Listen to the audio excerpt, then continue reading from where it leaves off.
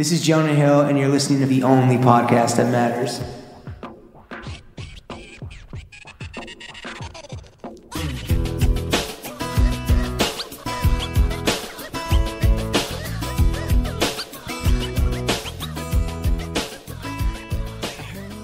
Throw Gang, we are joined by the Tie-Dye Tycoon, the Arc Admiral, the Gore-Tex Governor, call him Metallica because it's die, my darling. Yeah. The Imam of Ink, the Custom Carpet Kaiser, Spanish Harlem raised him so you know he's built Crawford tough.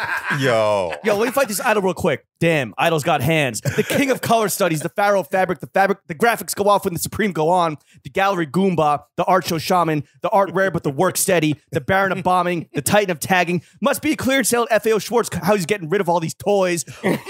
Artist and designer, Shaun Crawford. Shaun, how are you? Wow, real writer that was shit. Good, I like that. That was a great introduction. I like you threw in the toys, dude. We got to print that on a t-shirt. Yeah, bro. And then tie-dye. Let's go. Yeah, tie-dye that shit, sell it as merch. Shaun, thank you for being here, bro. Thank you for having me. You enjoyed your Peter Pan donut? That shit was awesome. Peter Pan I'm like a little worried that you might be a cop. You're like, yo, let me get a donut and a coffee. That's your writer. I'm like, this sounds a little familiar. I'm trying to give you all raw sugar. Yeah, you're also like, yo, can I smoke weed in your crib? Like, yo, if you're a cop, you got to tell me. Yeah, right? You fucked up. Entrapment, bro. If I'd have smoked weed and drank this coffee and ate that donut, I'd probably talk for like 5 hours. Oh, well, we only have 17 gigs free on the memory card. Yeah. Well, I smoked a little weed on my way here. So. Oh, thank you, dude. You're a true professional, man. You can smoke weed on the street anywhere you want now. Yeah. It's great. I used to do that before. Like, yeah, right. It didn't really matter, but yeah, it's great. No, it really doesn't matter. You don't even have to think about it. Now it don't matter. Other day, this is some funny shit. The other day I was on Canal Street, right? And the cops were clearing out the bootleg guys. And in the mix of the bootleg guys, they got the weed dudes as well, right? So as they're clearing out the bootleg guys, a weed guy tries to sell me some weed in front of the police. And I was like, oh, let me see what you got. You know, like we were just let me see the goods. And we were like talking about what he had, and it was just the funniest shit in the world. Because this cop was just like standing there, like, there's nothing I can like, do. Get the fuck out of here! Yeah. Like, yeah. You know, like it's the new New York, baby. He's like literally trying to clear the block, and we're just standing there. Like, Giuliani rolling over in his fucking grave, it was dude. awesome. Oh God, Giuliani. Yeah, Giuliani, dude. Shout out the fucking melting ghoul. What is it? America's mayor? What's his nickname? Yeah. What a fucking loser. That guy is wild. He's listening right now. Yeah, he's one of our 18 million listeners. Shaun, I wonder if he's gonna flip on Trump. That'd be great. I mean, fingers crossed, dude.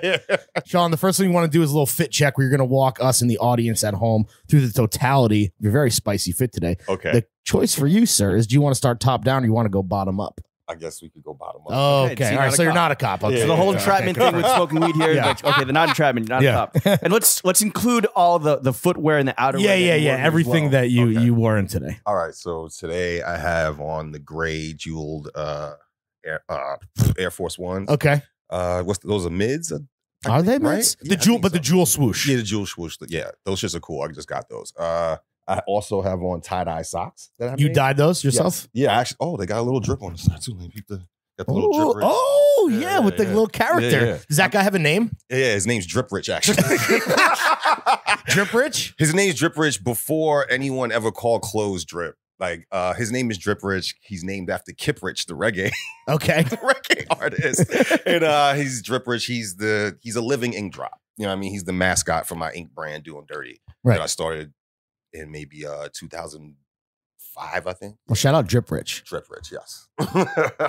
And what else do I have on? I have on a Carhartt Carpenter pants that I... Double knees? Double knee. Look at that. Me and you. Look at it. We're fucking matching today. Yeah, but this man actually does work in his double knees. I mean, I'm working right now, dude. What are you talking about, bro?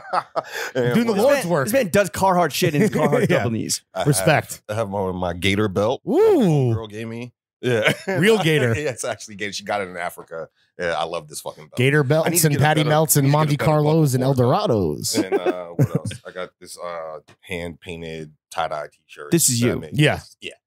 Like, I need to do more of these. Like, these. You painted the characters and then dyed it, or did you dye and then paint? What's the process there? I dye them and then paint the characters on. Gotcha. Yeah. And I painted the characters with ink as well. Nice. And then this is an unreleased Supreme beanie. Oh shit! Oh, that just kind of fell into your lap. What is the? It's like a fucking. It's like metal. Yeah, it's like an old fucking. Like what do you call it? Not Carcanine. What was the Davucci leathers. Yeah, like Davucci leather. Fire. Carcanine. House of plate. Davucci. Yeah, like. Do you have a ton of unreleased Supreme? No. Okay. That's the one. This might be it. Yeah. And how did this come into your possession? Like, were you just like, sorry, we're not going to accept any of your designs this season, but here, have a beanie? Is your consolation prize? Get the fuck out of here. Nah, my good friend that I work with very closely over there, Nick Atkins, gave that to me. He hooked it up. Yeah, he looked out. Yeah, shout out Nick. I'd love an unreleased Supreme beanie as well. Yeah, shout out Nick. Give Shaun some outerwear or something. Yeah. Oh yeah, let's talk about the big jacket, the puffer you wore. Yes, and that is the Fire BAR Arc'teryx jacket in navy blue. I'm not sure what year that came out, but that's a older piece. It's a big boy. Yeah, it's the Rebird. It came from New York Rebird. Yes. Okay. Yeah. From Johnson. Yes. Yes. Johns, son of Johns. Yes. And Molly. They took and Dustin. cameo. Shout out. Yes. Shout out the whole fam, dude. Art New York. See you guys tonight. Yes. Dominique actually hooked me up with that, which was really very Miss Showers. Oh, Dominique, the VP of being the boss bitch at Arc'teryx. I think that's her. That's her official title on her business boss card. Dawn. Let's not say boss bitch. That's not nice. True. And then we got to know, what are the panties? I have on Ralph Lauren draws. Ralph Lauren draws and tank top. Is that your go-to? Yes. Ralph? Yeah. Are you like, you wear it like and you throw it away like Fat Joe? Nah, I'm not that rich. Not yet. When it gets a hole in it, that's when it goes. Okay. What style though? Is it boxer briefs, boxers? Boxer briefs. Okay. Yeah. And then let's talk about the necklaces. You got some fucking beads on you? Yeah. The one is coral and the other one is some glass beads that I got from Beads of Paradise. Oh, nice. Yeah. Little festive fucking neckwear. Yeah. I like jewelry. Like, do you have anything else? No rings? Nah, no rings or anything like that. Like, I want to get into like making jewelry and stuff. It's just so expensive, right? To actually make. Yeah. Like making any of that shit is super expensive. But you have ideas of stuff you'd want to do? Tons. Like I have lots of shit that I'd like to do. I have ideas for just so many different things, and just honestly, it's just all about getting it done and doing it. Is money is the startup capital? Is that always like the biggest barrier between like the idea and actually getting a prototype done? Yeah, but there's always ways to get around that kind of shit. Like beg, borrow, steal. Yeah. You need a fucking benefactor. Beg, borrow, steal. Where's your Medici at? I think one thing that I've been able to do, which is pretty cool, like with Instagram, just the internet in general. Like you can meet so many people. Sure. Like you can talk to so many different people. Like I'll find someone whose work I really respect, and I'll try to like start some sort of conversation with them. You reach out. You don't wait for people to come to you. Either they reach out to me or I'll reach out to them. And if I respect your work, like it's a two-way street. Yeah, I'll really try to figure out how we could work together. You know what I mean? And make something happen. Yo, if any jewelers are listening, holler at the motherfucking kid, yeah, dude. Mark Savino, we see you. My boy, Mr. Barnacle. Like, Saw baby? Yeah, no. Barnacles. Bitch, we go motherfucking barnacles. He's actually a music producer. He makes jewelry and like he makes a lot of cool stuff. And I've been like, Mr. Barnacles. Yes, Mr. Barnacle. Fire, dude. Singular. Shout out, that was Mr. my Barnacle. father's name. And Barnacle. Sir Barnacle, I think was his father's name. You're sipping on an iced coffee, even though it's December 3rd. Yes. Are you an iced coffee year-round guy? Not really, but we're inside. Yeah, we're in the crib. Inside. And it's not here. even that cold out. It's like 55 degrees. You're the first guest in a long time because we'll ask people like what their riders, and most people are like, nah, like I'm just happy to be on the pod. You were like, yo, go to Peter Pan, blow a bag, get it done. I'm trying to smoke weed in the crib, eat a donut. I mean, if you ask me if I want something, I'm like, sure. You were like, which is fair. You're like, I'm coming to Greenpoint. I need to taste all of the Greenpoint spoils. Yes. I couldn't remember the local fair. I wasn't sure if Peter Pan had good coffee or not, but I didn't know. Is it good? It's pretty good. It's decent. It's good. Donuts are. I was debating, but I'd already eaten, so I was like, all right, I'm gonna pass. Nah, I used to like. What do you get? Chocolate frosted with sprinkles, chocolate right? frosted with sprinkles. Yes, hell yeah, specialty. Classic. Yeah, I haven't had a Peter Pan donut in a long time. I used to be around here a lot more. Like I was telling you guys earlier, I used to work in a hydroponic shop in this area over here, and then my like a friend of mine, my boy Despot, like. Oh shit! Here, and I used to always be in he lives house. up. Yeah, it's a nice little fucking name drop right out the gate. Yeah, shout out fucking Despot, man. Yeah, we don't talk that much anymore. We had a falling out. We broke up. Oh damn, bummer, bro. Yeah. We broke up, but I still love him. It's all good. Sure. Yeah. Go say what up to him after this pod. Yeah, 3.5 hours from now. We'll pull up on his ass. Fuck that. Shaun, drink check, fit check, complete. Yes. Bingo. Let's get into the meat and potatoes of this podcast. All right, let's go. So this just happened. Just this past week, I was texting you and you're like, yo, I'm running out the door. Just so happened that Off-White reached out to me to paint a little tribute to Virgil on the storefront down in Soho. What did that what did Virgil mean to you as like a young black creative, as an artist, like, and what went through your head when they actually hit you up? First, that shit was really unexpected. Yeah. Like, I never met Virgil. I don't know him. You know, you probably had mutual friends though, I'm sure, right? Yeah. I know a lot of people that have worked with him, like in many different ways, like directly and indirectly. And also, you know, like I had the show in Chicago with Easy, and Easy's a close friend of his, and, you know. Right.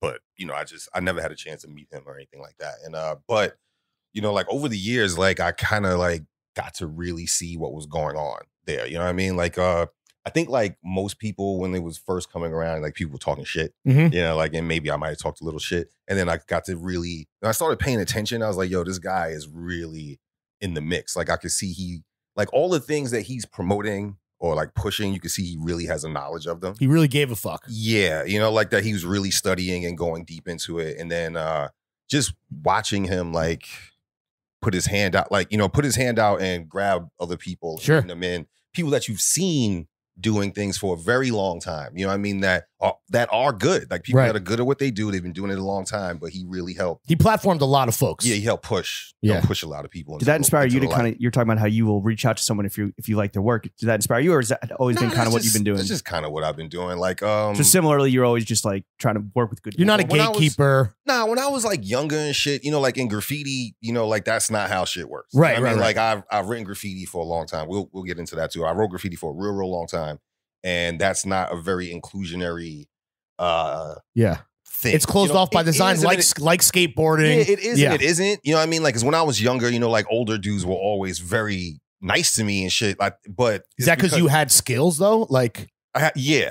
You know what I mean? Not that I don't like to even toot my horn like that. I think I have a little bit of talent, but like some people see that talent in me and have tried to help me out. You know what I mean? And like a lot of older writers were always like cool with me and like would like give me a little game and tell me like, oh, you know, you trying to do too much right now, and like try this, do that. Fall you back. know what I mean? Fall back. You know, like because when I was a little slow your roll, dog. Yeah, like first thing I ever tried to do all the crazy shit out the bat. You know what I mean? And it was all look horrible, but I'd be out in the street trying to do it, you know, and people would fuck with me behind that. But anyway, like, you know, like when I got into the internet and started getting into the whole graffiti internet thing in maybe like 2003, 2004, that was a very like trolly, nasty environment, and I fell into all of that shit and would be stressing out and going crazy over it and all that. And then like you yourself were talking shit, or you were just reading everything that people are saying about you? I would be talking shit. You would be talking shit to me. I'd be talking. That's another type of two-way street. Everyone talking shit to each other. Yeah. Like, you know, like it's shit for all. Yeah, just shit. Right. And then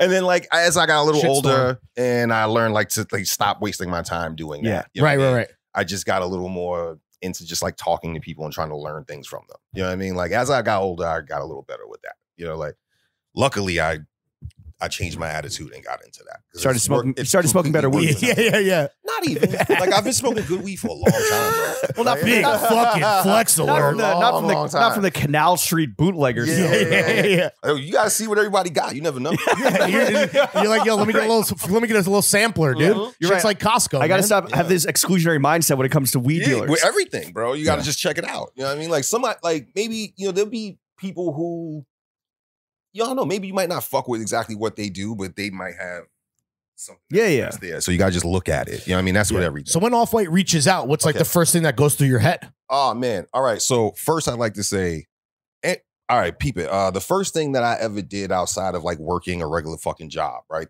Just in this whole gig. Being an artist for a living, a working artist. Yeah, like being a working artist, craftsman, whatever. Is when the 10 release came out. I made a bunch of sneakers for that. It was like the extra credit thing that they did, you know what I mean? And I made a bunch of Air Force. It was like workshops they did. Yeah. Like they had a thing where it was like a raffle where you could get, there was only 300 pairs of these sneakers, and like whoever won this raffle could get them. And it was, you made 300 pairs. Yes. I made 300 pairs of sneakers for them. And that was through just like Nike relationships, not like Virgil necessarily. Nah, or he maybe put your name in the mix, or nah, not even. What you call it? Angelo Bache, I think, was doing some sort of work with that. And he reached out to my boy Nick to see if he knew anybody who could work on this. My boy Nick that gave you this beanie. Yeah, yes. And he reached out to me. He asked me like if I'd be able to do this, do the job. I was like, I think I could do the job. And then I gave them a estimate. And Angelo actually like I want everybody should know this. Angelo was like, yo, you're fucking up and you're wilding. That is not enough money. And he like doubled the price and put another couple hundred on Zero top. on top. Yeah, a couple hundred on top, and came back to me and was like, yo, this is what it is. Like, and that honestly, like, throw a couple zeros on there, yeah, dog. help me out with everything. You know what I mean? Help me like negotiate new stuff. You know what I mean? Has that like helped you? Yeah, like in negotiating just up to this point, you're always like over trying to value what you think you could actually get it for. Or it's knowing your worth, right? It's like it helped me figure out my pricing. Like, and then my boy Ben Solomon also like helps me out. Shout out King Solomon, bro. Yeah, that's my boy. I love that dude. Shout that's out like Ben. my brother. He was at my house last night, actually. Let's go. He was by here too. We can go say what's after this too. We have a whole fucking little reunion. You guys light it? You like the menorah? Was a little Hanukkah joint? No, it was just a social visit. Sometimes. I keep that private. So you did the 300 pairs for the Nike workshop. Did the 300 pairs for the Nike workshop. That got like my whole little career going. You know, like it showed people I could do work, so I got more work from that. Right. And you know, I've actually always wanted to kind of say thank you to Virgil for that, even though he didn't hire me to do that. Right. You know what I mean? Like, it's just like it's part of his ecosystem, his program. Yeah, I was able to jump on that wave. You know what I mean? Like in my own small way. And I was able to, Nike started giving me a little flow from that for a little while. You know what I mean? Like it was a whole thing. And FYI, we need to turn that tap back on. Yeah. The swoosh is listening. Flow, bro. I got to buy sneakers. It's awful. Yeah, he's out here buying swooshes like a fucking peasant, bro. So many hoops to get those sneakers. You don't even understand. Yo. Oh my god! But it was all good. Yeah, all good. Whatever. Okay. So we just have to get that out there. That's fine. Right, so we're platforming you to complain about flow. That's fine. All right. So I'm sorry. Let's get back on topic. I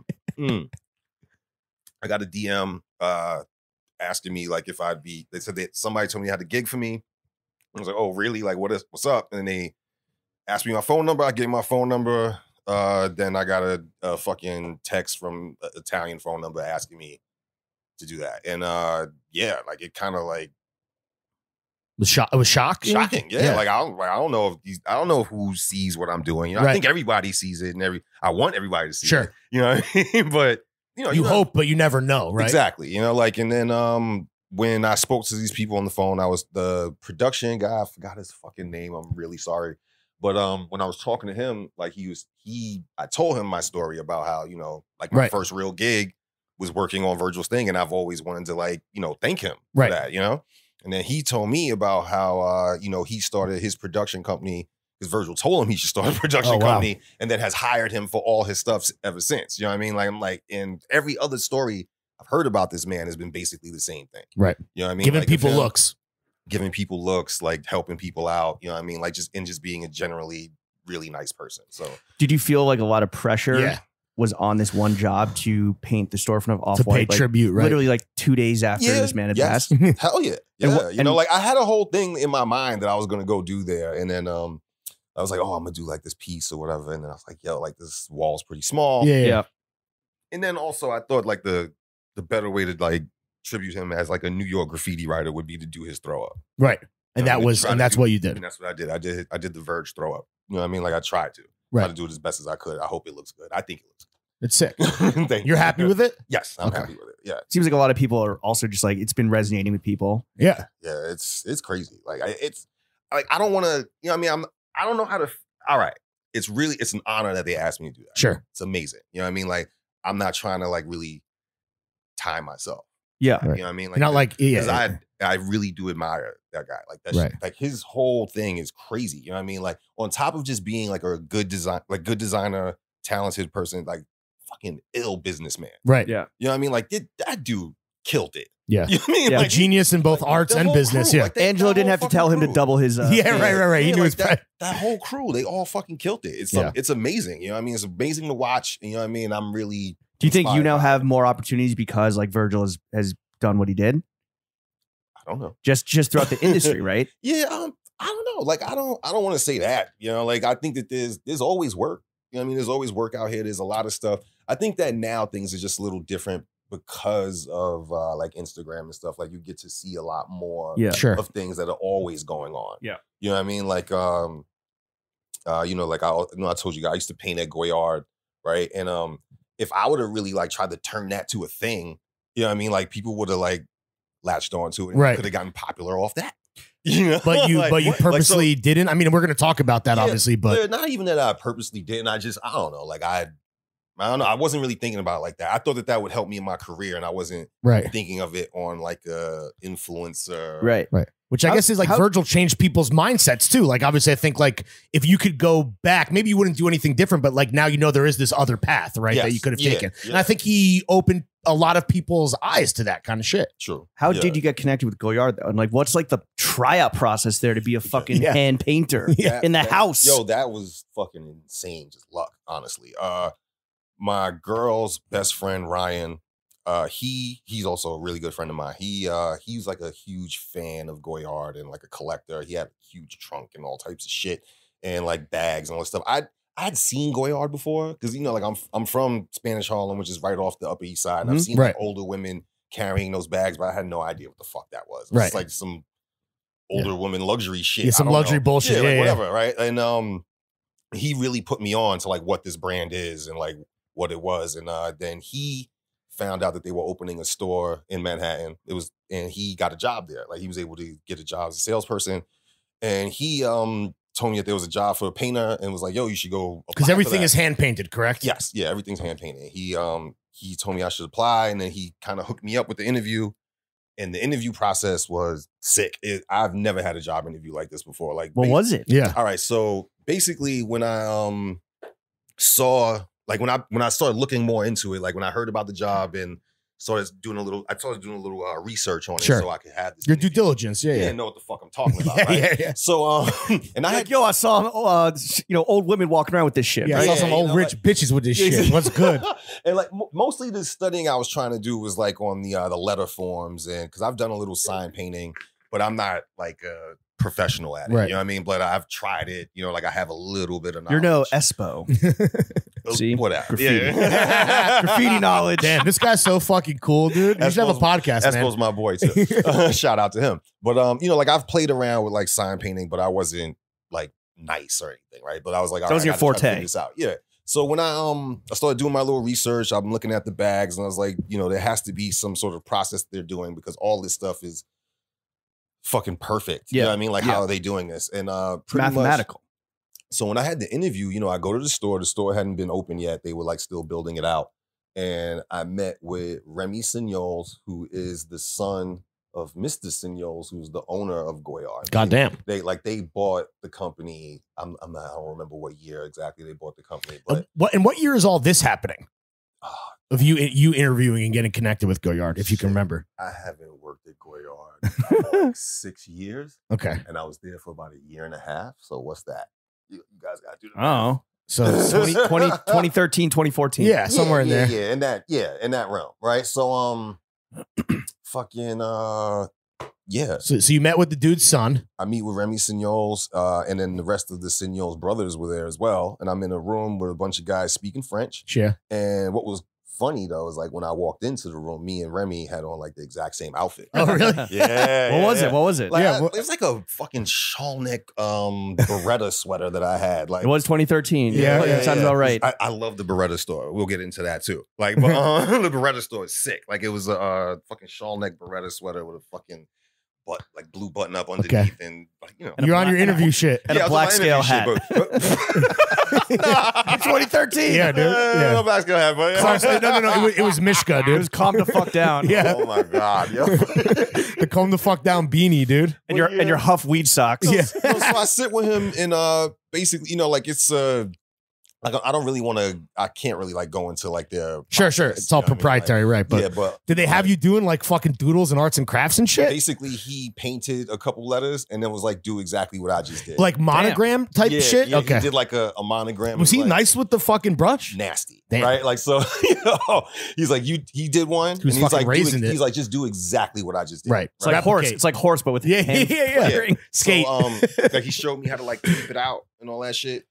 And I did exactly what he did, but I had been practicing for about a week before. Like, cause I figured that they have to be taping this out. You know what I mean? Right. Like, and then just from the pattern, like you can use the pattern to make sure that things are straight. As like a guide, kind of like graph paper or whatever. Exactly. Yeah. It's like a grid. Yeah. Yeah. It's like a grid in the pattern. You know what I mean? So you could use that to make the letters perfect and the right size and all that. So whatever. I had been practicing that for like a week. You know what I mean? So when I did it, mine was actually cleaner than his. Woo! Damn, son. Damn, son. It was fire because he was like, yo, like he turned around, talked to his brothers for like 2 minutes, looked at me, he's like, do you have a passport? And I was like, yeah. Like, yeah. And he's like, all right, well, we'll contact you in a couple days. Oh, to fly you out to France? I left that interview. I felt really good about the interview. I called the manager of the store, Olivier. I hit him up and it was like, thanked him for the interview, whatever. And then they hit me back and they were like, they ran a criminal background check on me. And how'd that go? Yeah, was that clean? It was pretty whack. No, it was not. Not clean. I had actually been arrested like maybe like a year before that. And that's so for writing or? Yeah, for graffiti. Right. And then he asked me, I was like, yeah, like I'm an artist, bro. Yeah, that was my whole thing. You know, like I don't hide my graffiti past. Like sure. I think graffiti's cool. Like I think it's like a strength, if anything, a feather in your cap. Exactly. You know what I mean? Like I'm a self-taught artist. You know what I mean? Right, like so like I learn everything I know from the street. The city like, is my canvas. Exactly. The world is my canvas. Damn. Bars. How many times have you been arrested for graffiti? Too many. I don't even remember. Really? Yeah. I don't even remember. Like so many times. When I was a teenager, I used to get arrested all the time. It was very whack. Right. Yeah, like that in like the 90s, like, you know. Did you have any like near death close calls? Like trying to do something a little too crazy? From graffiti? Yeah. Not directly writing graffiti, but like as a result of. Got it. Right. Being in that world. Like dealing with, beef with other crews and everything? Yeah. But never like falling off a high place or nah, climbing a bridge or anything. I'm not into climbing like that. Okay. You know what I mean? Like when I was was afraid of heights? Not that I'm afraid of heights. I don't think graffiti's worth dying for. Right. It's not worth it. And then like honestly, on some real shit too, like for you climbing up on some shit, like you get the same props doing that shit on the ground. It's the same shit. You know what I mean? Like, and then like, I understand it. You know what I mean? Like, I get it, you know, but I'm not into all that. That's not for you. Yeah, fuck all that. So they did after the criminal background check. Yeah, after the background check, after the background check, you know, which you begrudgingly failed. He asked me about an arrest. I told him what it was. I was like, yeah, writing graffiti. You know, like it is what it is. You know, like, I was like, yeah, I got community service, you know. And then they fucking hired me. They flew me out to France. I went to Carcassonne for 11 days and I trained out there. It's like a boot camp. Yo, this shit was fire, man. Like that was the illest experience. What is like they wake you up at 5 and you just like do art for 14 hours? Like how does pretty much. Yeah, like you just have fantastic food. Flew out to Paris. I didn't get to spend any time in Paris. I got right in a cab and went to Carcassonne. It was like a 3-hour drive to the south of France. And I was in a hotel right outside a fucking castle. This shit was insane. Like the hotel I was in, I was the only person in it. What? So I was like, yeah, because it was like the off season. Right. It was wild. Yeah. It was the off season and no one's there because it's mad fucking cold. And yo, I was bouncing around from room to room just because I wanted to see the whole hotel. Like, you know what I mean? And there was only one person working the hotel. And like she was mad cool. Like she actually gave me some fucking weed. She wouldn't even let me buy it. It was amazing. Yeah, it was sick. And like then I realized too, like when I was there, you know, like Goyard kind of like owns this town. Right. It's their so shit. Like everybody was just being as nice to me as possible because it would, you're a made man, like you're an employee. Yeah, it was really dope. It was fucking sick. And I would train every day at Jebbia in a little workshop that was over a carriage house that had their fucking hunting dogs and shit. And shit was sick. Right. Like, it was just a really insane it's the real experience. deal. Yeah, like right over the like vineyard because there's a vineyard attached to Jebbia. And it's crazy. So that's the whole time we were just like having an oh shit moment. You're like, I never thought that graffiti would bring me to the fucking south of France and staying in a castle. Pretty much every day. I couldn't believe that shit. It was like a fucking fairy tale. Right. And it was and it was nuts. Like it was Cinderella really story, dude. It was really like a fairy tale. In the hotel had a fucking dog. Spanish Harlem Cinderella. And a cat that would like come hang out with me. I was like literally I was the only person in this place. The dog and the cat would just come fuck with me. It's literally a Disney movie, dude. Through the window. It was wild. Like it was a wild experience. You're talking to the furniture, thinking it's talking back. The weed is just laced with PCP. The whole thing. I was like taking ill baths every night. The rooms had like big ass tubs and shit. I couldn't fall asleep and like had to go to work. You know, it was crazy, man. It was really dope. And the woman I trained under, her name was Sophie. I cannot pronounce her last name ever. Like, but Sophie was really dope. And I trained under Sophie and Remy. And it was a kid named Brees. That he was the only one who spoke. He was the only one who spoke English. So he would like he's like the translator or whatever. Translate to me all day, and it was crazy. Like even just training under people who don't speak English as well. You know what I mean? It's like what the fuck. But it was just all like just repeat what you see. Just do what you see here. You know what I mean? And that also boot camp. Yeah, you know, and rote learning. They're like turning you into a monogramming machine. Yes, and fucking RoboCop. Before Goyard cop. Yeah. And before Goyard, I credit them for actually giving me any real art training. You know, like I never went to art school. I went to, when I was in high school, I was in the art house of Washington Irving. You know what I mean? And I had like a couple art classes, but I never really went to school. And I didn't go to college, and I never took any art classes. Like everything I've done, like I said, I kind of like taught myself. Yeah. Or like just learned how to use things that people were using to write graffiti in a different aspect. So in the Shaun Crawford Zuvi, sounds like the time at Goyard is like the montage where you're like training to become a real fucking. It was a transformative moment in your life, clearly. Yeah, it taught me a whole lot. You know, like the training taught me patience. Like painting a Goyard bag takes 3 days. What the fuck? Yeah, like one bag takes 3 days. Like you like prepping the bag, and then like when it's two colors, you know, you lay down one color first, then you lay down the second color the next day. And then the third day is any touch-ups that you would need to do. Like, you know, like if it's like leaking out or whatever. Right. Like, you, like which never happened to you. Yeah. It happens all the fucking time. Yeah, I'm not perfect. Well, okay. So from writing graffiti out of Spanish Harlem, you ended up in the south of France. Yeah. Talking about hitting people's radars, another kind of like, oh shit moment. I think that a lot of people started to like know your name when you started on this color studies program with Arc'teryx. Okay. And just like the connection of this elite outdoors brand from Vancouver, Canada, and a graffiti artist from the Upper East Side, Spanish Harlem, like, why do you think that connection has just made so much sense? Yeah. As I don't know. Basically, you know, there's graffiti writers in all aspect of the art community.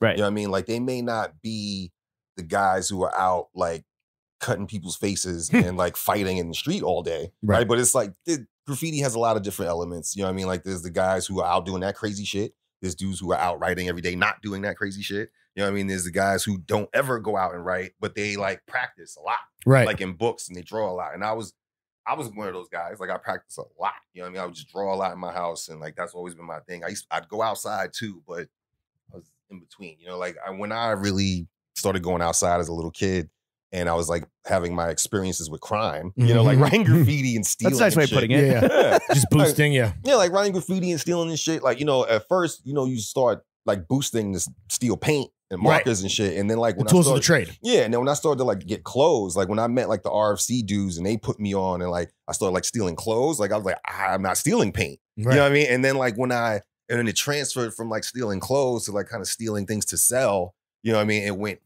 I was like, all right, I'm not gonna like waste my time like just stealing clothes when I can go out and get things to get money and then like buy what I want. Or like even still kind of finesse and like switch a tag or some shit. Yeah. You know what I mean? Things, you know, it's just like, you know, just weighing things out and trying to. How do you guys first connect? How do you and Arc'teryx like first link up? Okay. So first, you know, my first things of doing any altering Gore-Tex in any way was I was hand painting like the Gore-Tex army jackets.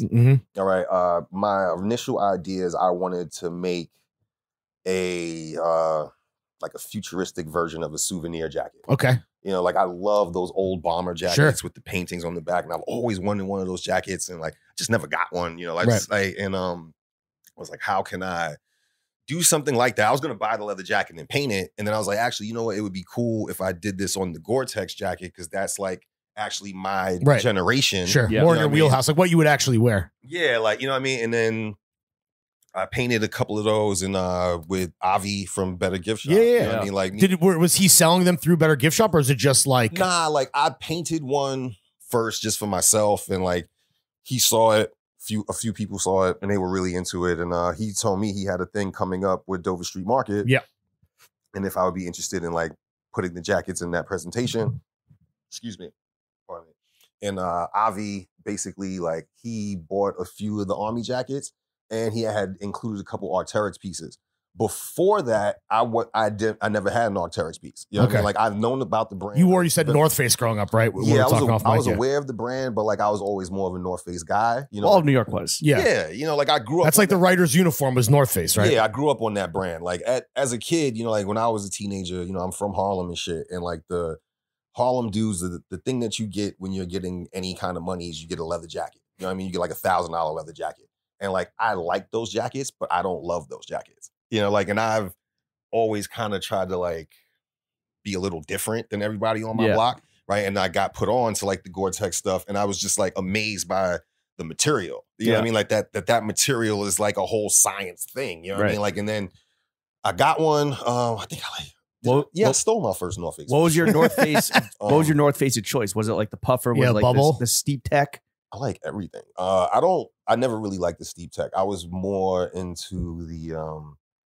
Jesus Christ, I can't remember like the models right now. Like I get scatterbrained with this type of stuff. Well, whatever you're trying to steal, whatever you could steal. Nah, I was into North Face Rage. That shit was fire, right? But that I think was when that was one of North Face's first experiments of not using Gore-Tex. It was a different material called Ultrex, which was a bootleg Gore-Tex. Okay. Like it was the same thing, right? But it was bootleg and it was made much cheaper because like all the people I knew who had Rage pieces, and then Spider used to use the Ultrex as well. And like all those shits kind of fell apart. Right. After Spider? Yeah, Spider was ill. And that shit was That's crazy that you don't see that like popping up, like having a resurgence, right? It's still it's like it's such a ski brand to me, right? Yeah, like I've been waiting years for Helly Hansen to come back.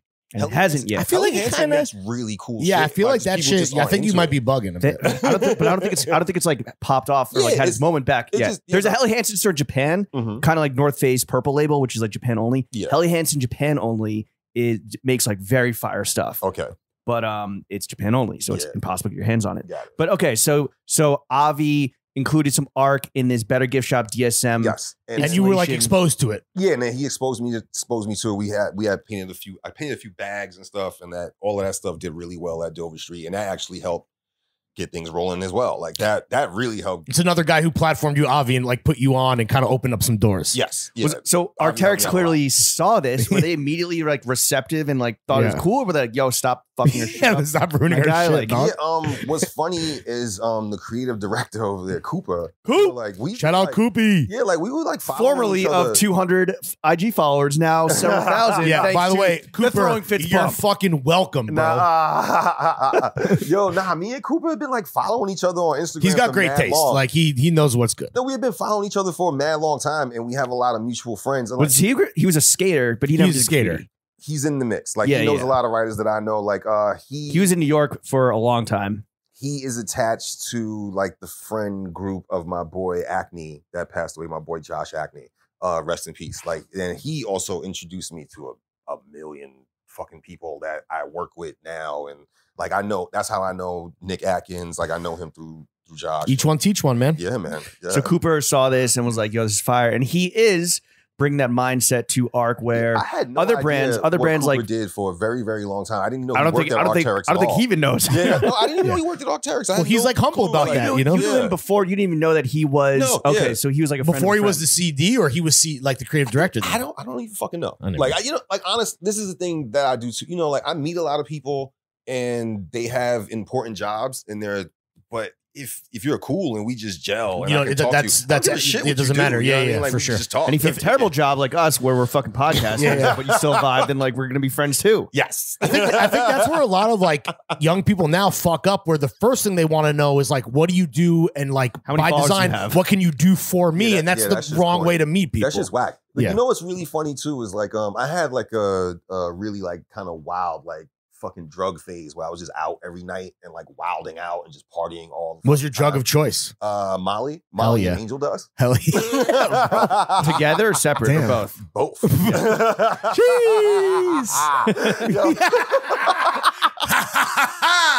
but yeah, like I used to just like be out every night getting fucked up, and that's say about Cooper. He was also a fucking e-head. Like no, I don't know Cooper from like the Dust Brothers, bro. I know Cooper just like off the internet, you know, like from Instagram. To be clear, Cooper not a drug addict. That we know of. Not, yeah. And if so, that's totally fine. Bro. Shout out Koopy. It's all love, bro. Anyhow. But you were doing Dust. Yeah, shout out Gill Dog. I used to get busy. I used to have a lot of fun. And you know, ASAP Gills. I would meet people, we'd be partying mad hard, you know what I mean? And then like years later, when I got into this mix of just like, you know, like doing gigs and working for different companies and shit like that. Like all these people that I met in these parties all have jobs in this industry. And I'm like, you have a fucking job. You know what I mean? Like, and then like we just, you know, like we're all you could have cool. become a professional. If you're lesser character, you could become a professional blackmailer. Yes. That's all I'm saying. You got that dirt. I got dirt on you, doggy. You're too good. Not even that I have like secrets on people, but like I just know people from clubs and parties and shit, like from the after hours. Come and on. shit like that. And you're like, yo, you're a real person? That's crazy. Yeah, you're not a fucking demon. Like, yo, you're alive and you have a job. Shit. Like, you know, like, I'm impressed. You still got most of your teeth. Congrats. Yeah. Hell yeah.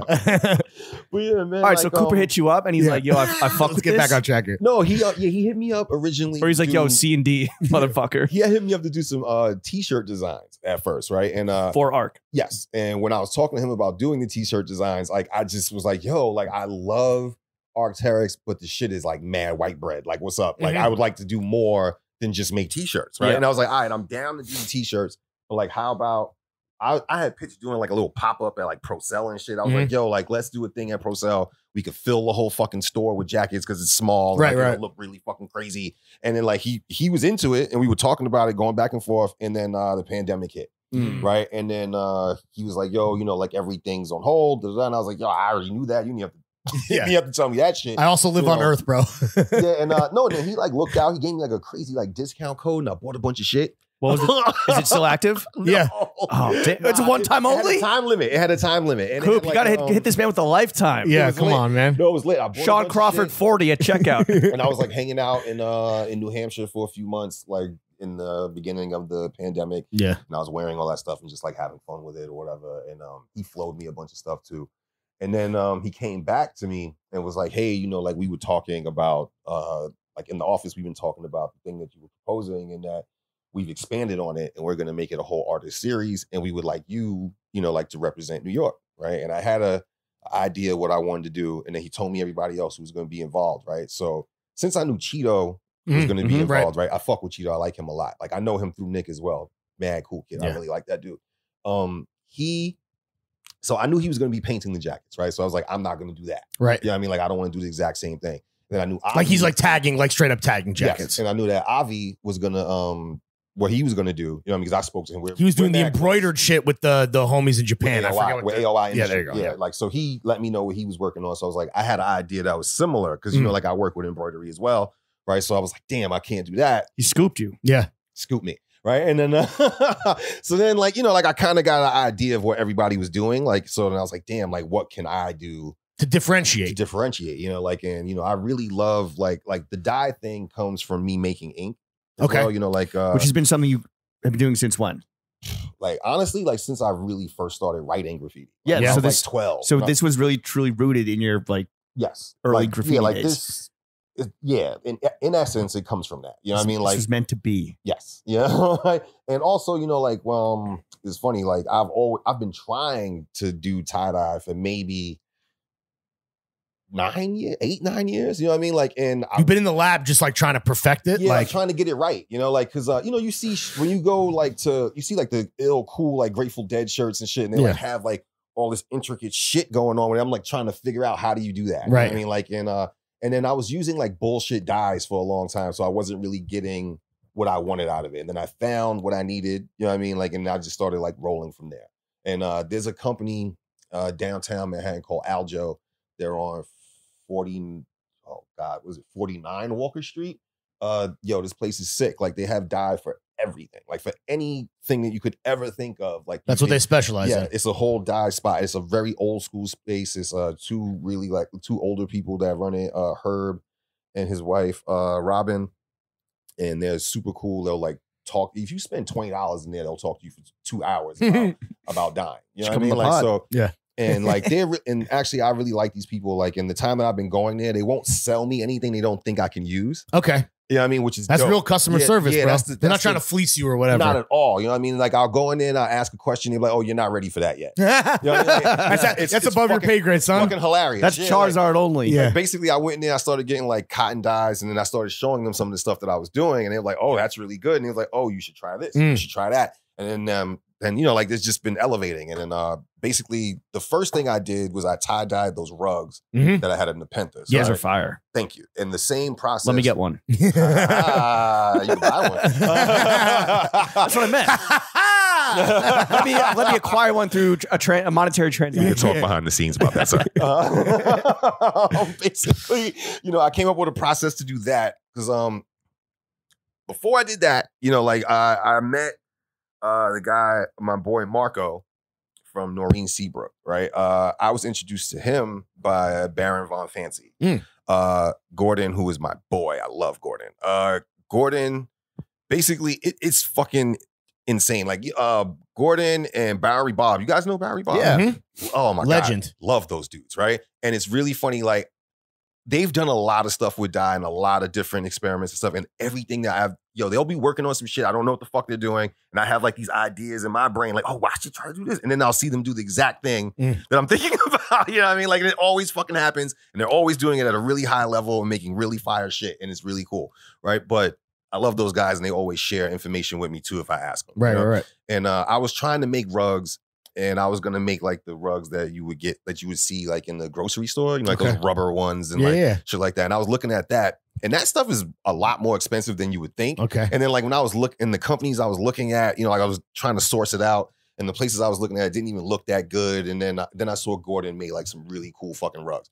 But you know, Gordon is very wealthy, and I was very scared to even talk to these people who make fucking rugs, right? But I was doing a job, doing a Beats gig. I was painting a window at ProCell for Beats. This dude, Marco, walked by, took a photo of me. Okay. Painting the window. I saw on Instagram that he posted me taking, I was like, dude, that's me. And then he was like, oh shit. And I actually went to his office, and I went and spoke to him, and we hit it off. And I met his dad, and I met his mom, and they're great fucking people. And they really look out for me, and they made me a rug. And then first, though, Marco had a big white wool rug that he got ink on it. Okay. Oh, like he like was fucked up. Yeah, he fucked it up, right? And then he was like, yo, like, how can we save this rug? Yeah, and I was like, more ink. Yeah, and he was like, yo, let's do lean something into the on skid, dude. So my first idea, I was gonna try to paint it like with acrylic paint, like paint the rug. Yeah, get like acrylic spray paint and paint something on it, right? And I was like, nah, fuck that. Like, why don't we try to tie dye this rug, right? So we did it on the roof of his old office on like 27th Street. It came out really cool, but it didn't give me the exact color that I wanted. And then we sold that fucking rug, and we sold it for a really good price, right? You know what I mean? The football player Ronnie Stanley bought it. Oh shit! Actually, yeah, it's in his crib, right? Like, who's mad cool too. Love that dude, right? So from there, I was trying to like perfect, you know, perfect the process. Shit. That was just V1. Yes, and then luckily sold. Like I've been very lucky in that too. You know, like I'll try new things, and the second or third one will end up somewhere really cool. But there's always a process in developing the technique. Yeah, when it goes like the material, the ink, the dye, and the actual process of whether it's Gore-Tex, whether it's a fucking rug. Yes, you always like that's the time and skill that you put into it. So how do you go from perfecting the rug dyeing to then tie dyeing fucking Arc'teryx jackets? It's kind of the same principle.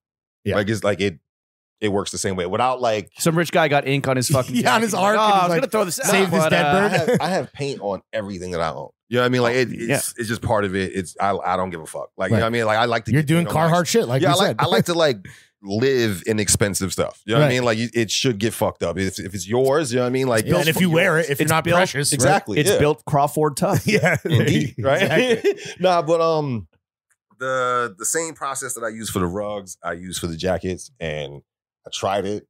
It fucking worked. You know what I mean? Like I've been very, very lucky. Like I try things out. Like I'll get these ideas, you know, like I'll try to work them out in my brain. I don't really take too many notes, you know, but then I'll try it out, and either it works or it doesn't. And about 95% of all the things I've been trying. How many ARC jackets did you like fuck up to get to what? None. Ultimate? Really? None of them got fucked up. Damn. Like no, actually, you know what? There was all right. There was one run that I did. No, like I tried to like tie them up, and I tied it a little too tight. Okay. And, you know, and the dye just didn't go where I wanted it to go. It was only in like one section of the jacket, and the rest of it was just blank. But it worked. It stuck to the jacket. You know what I mean? And then from there, I was like, okay, I could do it like this. So what have you done with Arc'teryx? You've done like 2 or 3 workshops. Like I did there was the artist series, and I was the New York representative. Okay. That was last year, and then this year what's next? Well, I'm trying. You know what I mean? Like, you know, fingers crossed. You know, Cool. You know, everybody. Dom. Yeah. Approve. Green light, go. Yeah, like right now I'm trying to take the color studies series on the road and go to all the like important Texting Cooper right now. Oh, good. Go to all the like to important Arc'teryx cities. Like go to London, go to Vancouver, go to Toronto, go to LA, go to San Francisco. You know, I want to go. You want to take the show on the road? Yes, I want to go everywhere where people really love Arc'teryx. Sure. You know what I mean, like I want to go to all those places. Make sure this is an Angelo Bache moment. Make sure you put first class travel. Yeah. Let's get this man in business class, dog. You heard. So that's your plan moving forward. That would be the dream. Yeah. How the Arc'teryx relationship could like go global. Yeah, and then the way I want to expand on it is like not just color studies. I want to do crafting studies. Oh shit. You know what I mean? Where yeah, what would that look like? Basically, I would like to do like 3 different crafting classes centered around Arc'teryx product and stuff. Is that like patchwork kind of stuff, or would that be? I'd like to do something involving patchwork. Okay. I'd like to do a printing class, and then we could also do the dye again. Sick. You know what I mean? Because that's fun. You know what I mean? Like, and I have a few ideas. I don't want to. Arc'teryx, if you're listening, but it'll work. Green light it'll this work. shit. It'll be very sick. When we saw you at at the Rebirth place most recently, that just opened, you were kind of like I don't want to say cagey, but like you have a proprietary dyeing technique, and you don't want to like give the sauce away for free. Yeah. How much are you like willing to like put the fucking process out there if you would do these workshops? Well, I can show you how to print. I can show you how to dye. You know what I mean? Like you just got to figure out. Everything else. Everything else. You know what I mean? Like I'll give you like the starters. Right. Like I'll have no problem like shit. You'll lead a horse to water. Right. Yeah, you know, like you can't make him tie dye. Basically, what I'm doing is not unheard of or undone, but I came up with my own way of doing it. You know what I mean? So like I don't want to and it looks the spill best. that. Yeah. Well, thank you. I appreciate that. In addition to Arc'teryx, you also contribute a lot of design work and art to Supreme. Yeah, baby. So can you just walk us as much as you can? Like, how does it work with like getting direction from them, submitting your designs, like from fucking, you know, nuts to bolts, like as a freelance contributing artist, as a contributor. Okay, so they'll ask me for different things all the time. Like I work very closely with my boy Nick, and sometimes they'll be like, "All right, we're working on coats. What do you got for coats?" You know what I mean? Like, it's kind of just like an open-ended thought starter, and it's like, "What are your ideas for coats? Send us some coats." Right. You know what I mean? Like, talk to us about coats. That's it. They're not like there's no like, hey, we're looking at reference pieces from like 1992. Nothing like that. Sometimes, it's really open-ended. Sometimes it's like that. Yeah, sometimes it's really open-ended, but then I get direction because like I'm like, what do you mean? Yeah. Please and go really on. Ill to work with because he works very fucking hard and he makes no excuses. And this dude has an art career. He has his career designing there, and he just helps a lot of people do a lot of shit. He's an amazing person that I learned a lot from. When they select something yours that they do want to include, like, is it like a yes moment? And then when they shut you down, how do you handle that rejection? Honestly, you know what? The shutdown, I used to get like really like tight. Like damn, why the fuck not? You know what I mean? But like now, fuck like, you. nah, like all of this shit is take the shit to palace. I'm just like honored that anybody wants to work with me at all. Right. Yeah. Like for real. And I'm very lucky I get to work at these like tiers. You know what I'm saying? Like, well, I mean, we're talking Arc and Supreme. This is A1, bro. There's nothing like, above that, you know? Pretty much. You know what I mean? Like the only thing I could possibly do is start my own shit. You know what I mean? And I would love to do that, but that takes so much Crawford worldwide, bro. Time and effort. Global. And I would love to do that. And maybe we could work that out. Are we going to see anything from Crawford worldwide anytime soon? While we're talking about it. In all honesty, like I've been trying to like refocus and do a lot more paintings. Sure. Like versus like tees and like hats and stuff like you've done in the past. I'm still, like I still take on the gigs. Like if somebody hits me up, like I'm like, oh, there's a brand that I'm into. Yeah, I'll work with them. You know what I mean? Like, and also, like I'm just trying to work. I don't know how to. I never have a plan. Right. That's pretty clear. To get better with that. You know what I mean? Like I'm trying to like right now. And you know what? Everyone has a plan until they get punched in the face. Yeah. Fail to plan to fail. Like I don't even want to say that I don't have a plan, but like 'cause I do have a loose plan that I'm trying to like put together. But right now I'm really just trying to work on doing like concentrate and make some paintings and do a lot more of my own artwork and like get that going. because like I've gotten some momentum there. Because you don't got to split that revenue with anyone. Yeah, right. I'm just thinking like a fucking. If I'm with a gallery, I have to split it with. Right, like a diehard capitalist. Yeah. What has Supreme done recently that's like really moved your dick?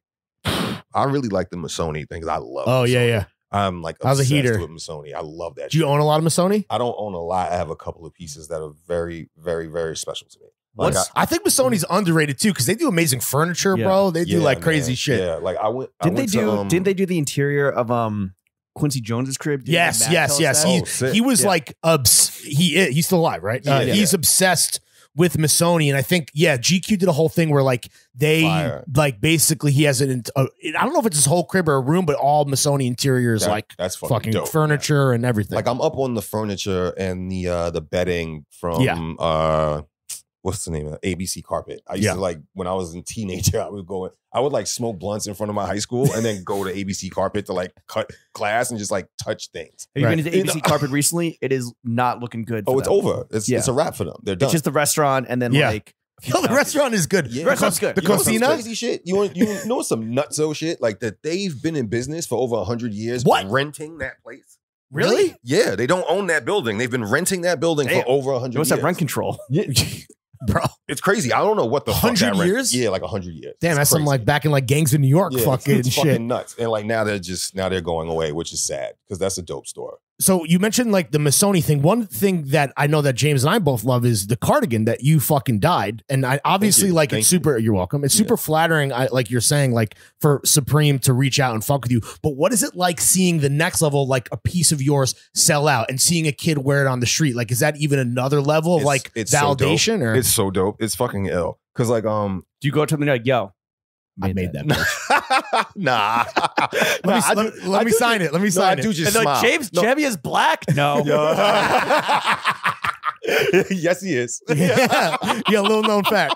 James Jebbia's black as hell, bro. Oh my God. Yo, when I see people wearing this stuff, it's really cool. Like it makes me feel good. And like when I see people like people tag me and stuff, because I talk about it. There's a lot of people who design for Supreme. It's not. Do they keep it like under wraps? Did Supreme want you to keep it under wraps? Are they cool with you? Kind of like, not that you're shouting from the rooftops, but like that's how I know what you're making is you. They keep giving me work, and James started calling me by my name. Recently, so big fucking flex alert. I think it's okay. That's cool. Oh, so he's like, what's up, Sean? Yes. Black James Jebbia knows your name. Black JJ. James Jebbia, a black man. Yeah. That's fire, dude. Yeah. Damn. Cool. Wait, so how long has the relationship been with Supreme? I feel like it's been only a couple years, right? Yeah, only a couple years, but because you've done what, graphics for tees? Yeah. You've done for tees, the sweater, a baseball shirt. What else? The snowman hoodie that just came out. Right, yeah, and and then also like with that too, it's like that. Supreme is dope, man. Because like, agreed.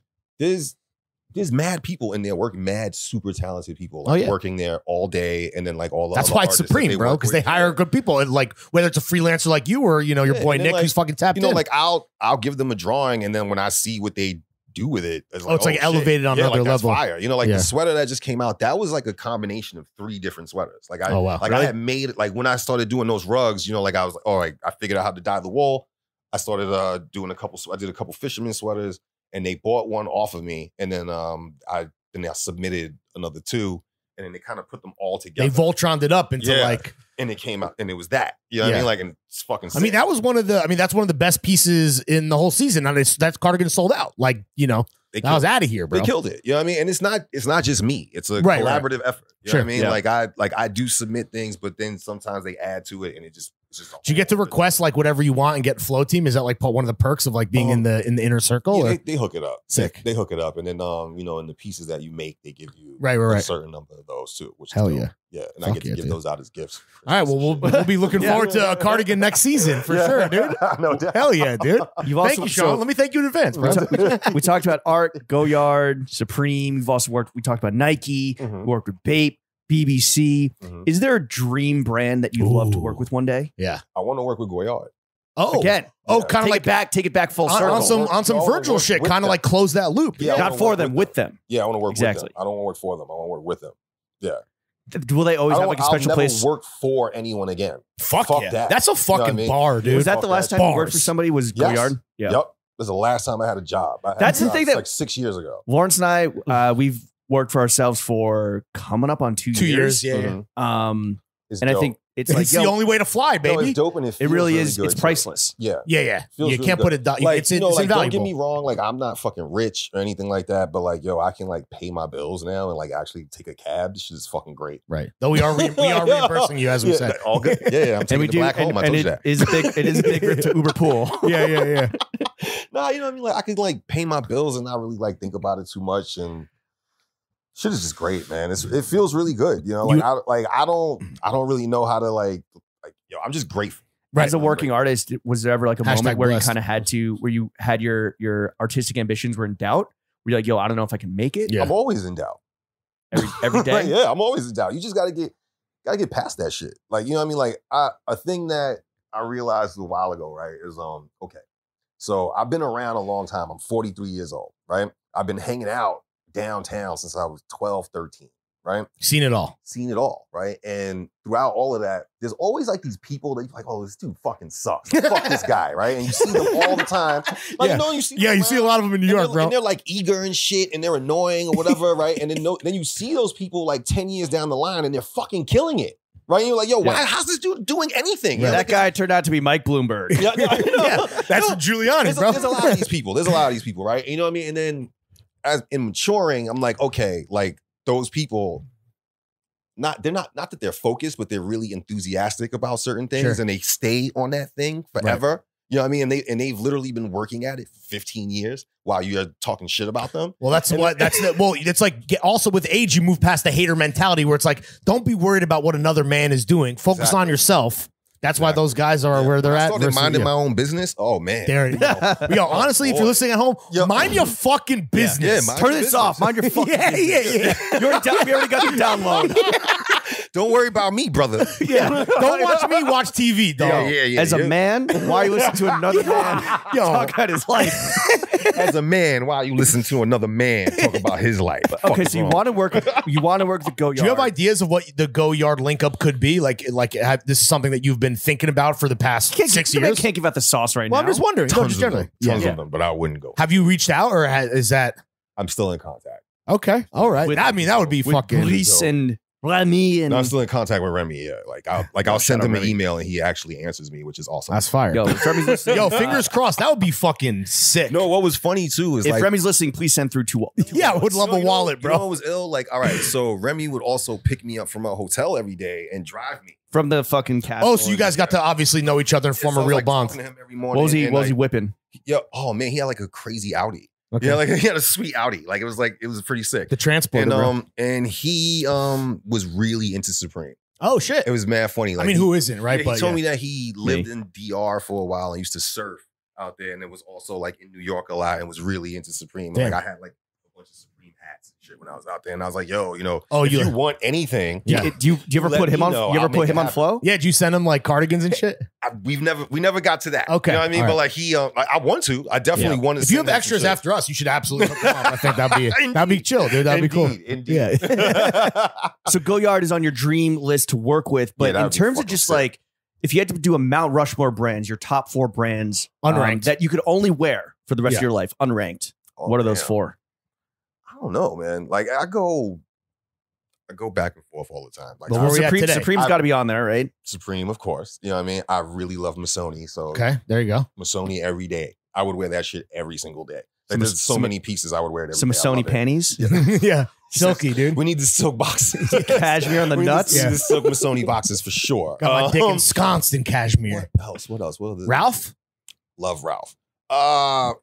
Ralph is good. You know what I mean? I don't ever want to shit on Ralph. Like, you know what I mean? That shit is dope. He's unimpeachable. It introduced me to luxury clothing. Right. You know what I mean? Like the lifestyle. Yeah. Because I used to be really into low. I used to be like on low life type shit and all that, like wearing guessing low head to toe. Right. Shout out to my man Sack Low, Ian Reed. Is Arc on there? Arc'teryx, of course. Okay, so we got Supreme Missoni. I really wanted that Arc'teryx. Jill Sander Arc'teryx. Oh yeah. Well, Yo, what happened? You and me both, brother. God damn, that were you so fire? Yo. Hold on. Of all the people in the Arc family, fire. of all the people in the Arc'teryx universe and family, I figured that you would be on fucking seating list tier 0. No, Yeah. It's okay.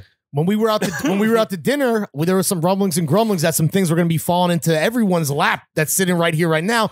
And here we are, Arcless. Jillless. Well, I'm not. Jillless. I'm not Arcless. I'm Jillless. Well, no. Yeah, we're not Arcless, and we appreciate all of our Arc. But all right, so who's wanted that? Who's in Jill that too. fourth rare slot? Is it Nike? Yeah. I like Nike sneakers. I don't like Nike's gear. Is it your own Most of the gear shit? is bad. Yeah. My own stuff. Yes. My own stuff on an elevated level. Yeah, you know. That's a worldwide, global. Oh, and oh man, I really like engineer garments. Oh yeah, I mean, come on, I love bro. engineer garments. That shit's dope. When you worked with the Penthes, like, Yeah. did you get? Was that the first time you kind of got tapped in the hole in the Penthes Yep. umbrella? Yep. It's crazy. Did you fall in love immediately? I mean, we are big. Angelo from the Pentas hit me up. Urrutia. Yes. How do you pronounce his last name? Urrutia? Oh, okay. Urrutia? Yeah. I love him. That's my boy. I'm sorry I'm not pronouncing your last name correctly, Angelo. Oh. I love you, bro. You're the illest. He hit me up. Friend of the pod. He hit 4S me up. Designs. Yeah, like yes, To the 4S moon. Designs, to the moon. 4S Designs, which stands for seed, showing some samples. But yeah. All right, we're on the same page here, bro. Angelo hit me up. He had hit me up through Avi actually, and was like, "Yo, like I'd like you to have a show at Nepenthes." And originally I was gonna do like paintings, and I just completely switched it all up and just did all like upholstery work, just Right. like I don't even want to call it upholstery work. I did. I made those big pillows, and then I made the rugs and stuff, and I showed the big devil rug that I sold, which is fucking awesome. And like I ended up selling a lot of those pieces after. What's the most you've ever sold something for? If I may be so gauche as to ask that question. Yeah, I don't want to tell you. I don't want to get into that. It's gotta be like but my pricing is 8 good. figures. 7.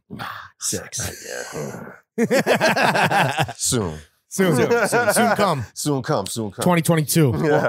As an artist, Yeah. and as someone that's very online and sees everything Art Basel's happening right now, like, have you ever had any fucking desire to join that orgy of just like unbridled consumption?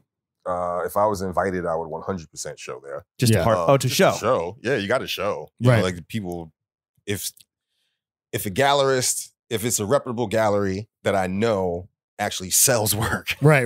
So like as an then artist, I would show with them. As an artist, do you like playing ball, like kind of entering the circuit and like having to go through the motions of like, whether it's galleries, whether it's buyers, whether it's Again, I've been very, very, very lucky, very blessed. I've only really worked with one gallery, and that's been Anthony Gallery, owned by Easy Otobar, who has been excellent to work with. Excellent. You know what I mean? Like he did every single thing that he said he was going to do. Sick. and is that rare in the art world?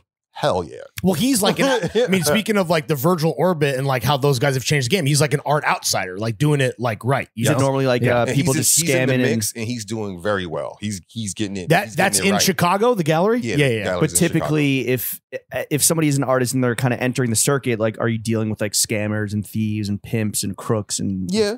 You know, so it's just like fashion. Yeah. Basically, it's like, it's salesmen. It's like music. and salesmen sell you. Yeah. Right. You know what I mean? They sell you a dream, bro. And then, you gotta like, Who's selling who? yeah, like I guess it's only how you think about it. You know what I mean? Like, I'm very passionate about the work that I make, and I love my art. But like, I also know that, all right, I have in my mind, right? Like, I learned a long time ago that everything that you don't fucking need is a luxury. You know what I mean? So like, I'm in the luxury goods business. You know what I mean? No one needs anything that I make. Right. At all. You know what I'm saying? Like, nobody needs any of this shit at all. Like, they don't need any of my art. They don't need anything, but they want it. Sure. And they're into it. You know what I mean? So you got to get somebody to sell it. You know what I mean? Like, you can't do all that shit. You know what I mean? Like, you can do a lot of the work yourself. You know what I mean?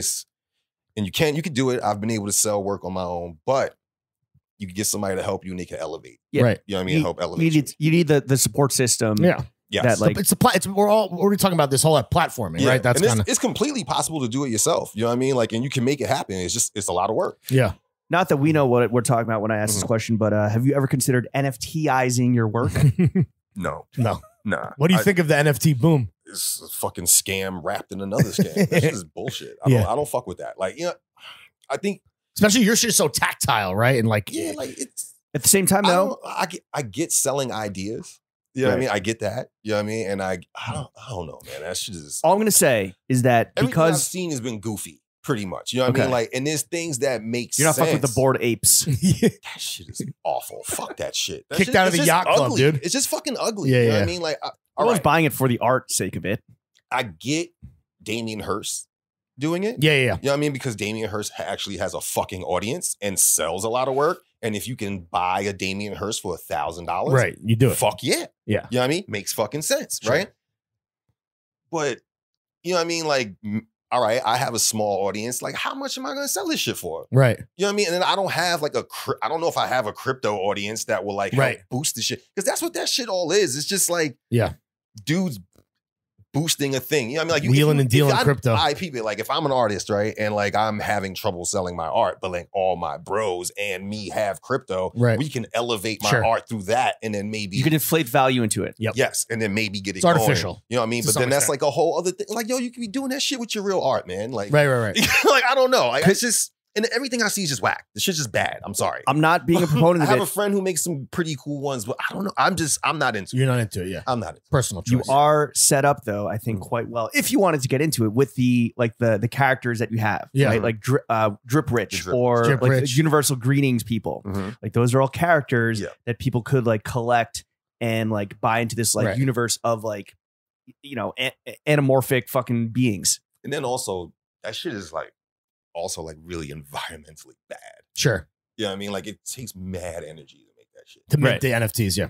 I am really into making less and making that more valuable.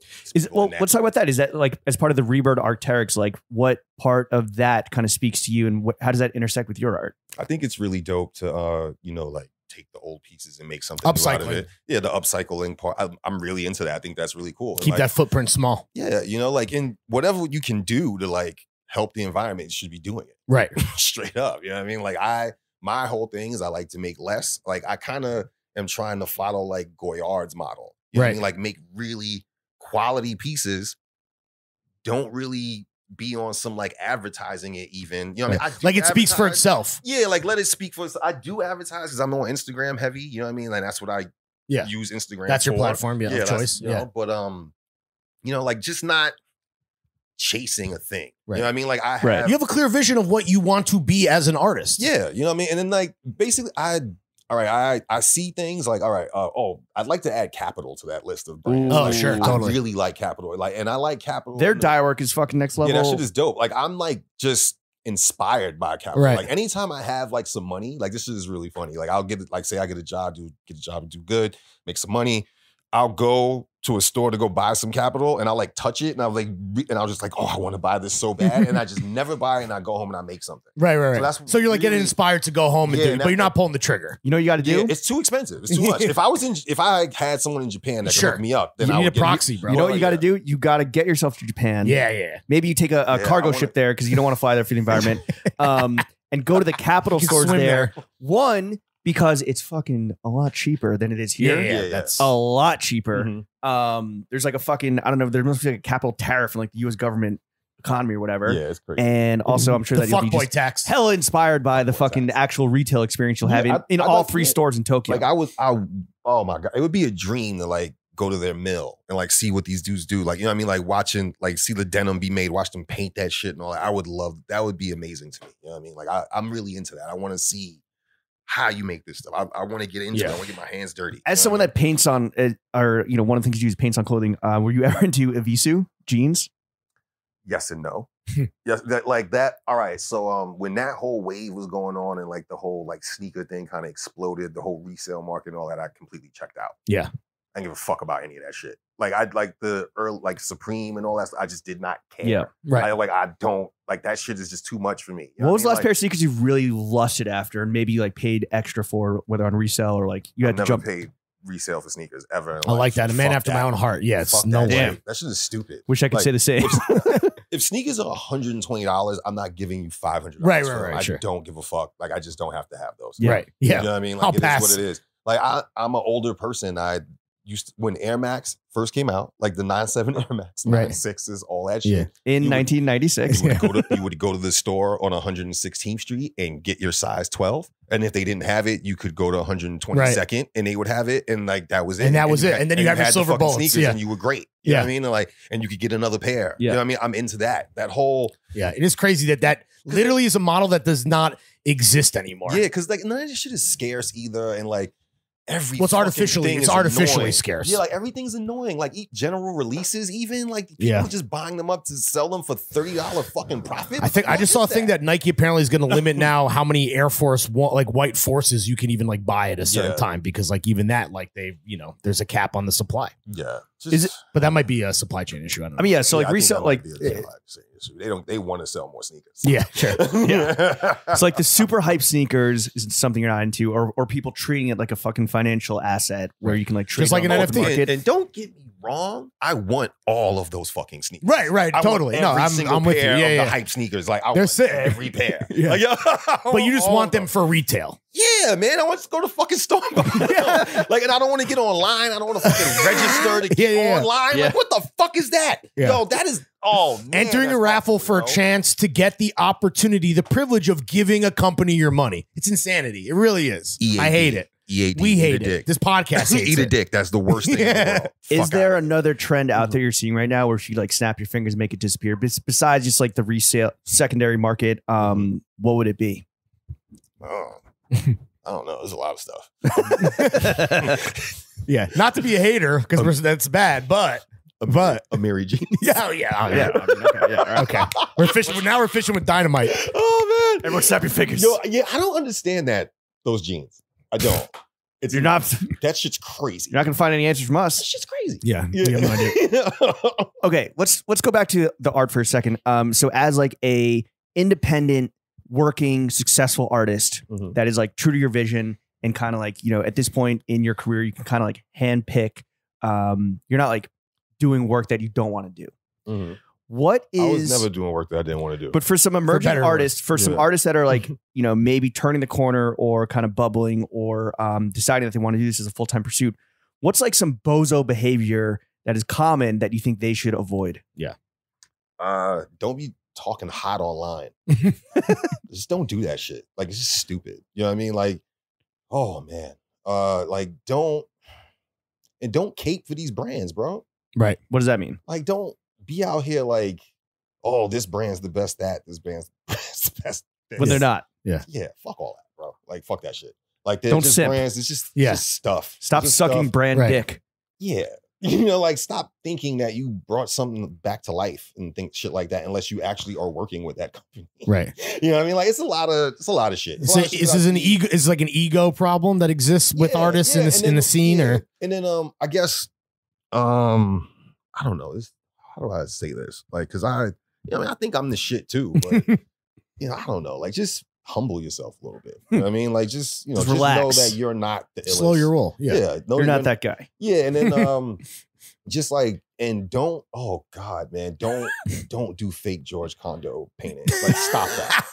I see a lot of that, dude. Like people that like are doing like their own version. Stop that shit. But in a way that is less homage and more of like it. They do full copies. It's awful. Like, it's really bad. You know what I mean? Like, and I get like artists have like a lot of influence and you can learn from them and you should be learning from other artists and picking up from them, but you got to mix that shit together. You mentioned, you know what I mean? You got to mix it up. You mentioned be like Supreme and put all three sweaters into one. Yeah. Yes. Yeah. You mentioned Damien Hirst. You mentioned George Condo. What other artists do you personally really enjoy in terms of like my favorite artist is R. Crumb.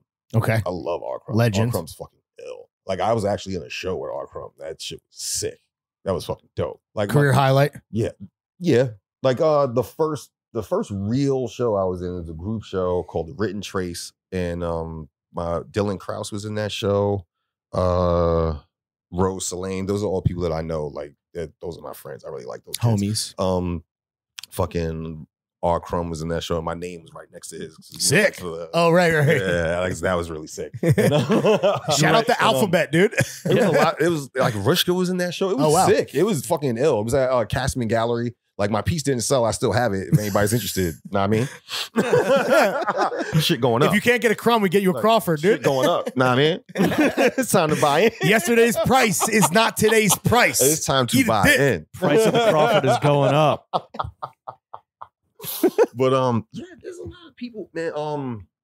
Shit.